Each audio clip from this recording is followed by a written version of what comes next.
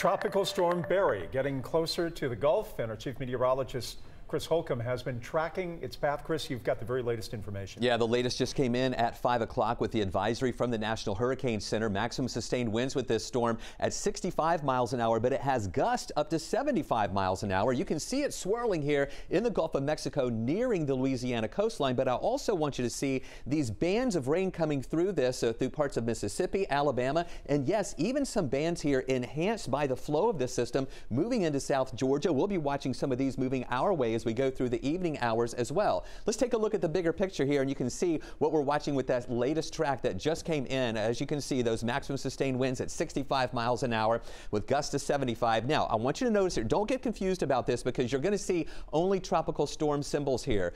This symbol at 2 o'clock in the morning and then this one at 2 in the morning. However, in between these two spots, we think that this will briefly become a hurricane as it makes landfall early tomorrow morning, 7, 8 o'clock in the morning, and then lose its strength as it moves up into Louisiana and eventually into Arkansas. Stay with us. We'll talk about that since we're on the right-hand side of this system, how we'll see some indirect impacts with that Gulf moisture moving our way and still some rain chances persisting through the afternoon and evenings for the weekend. More on that coming up. All right.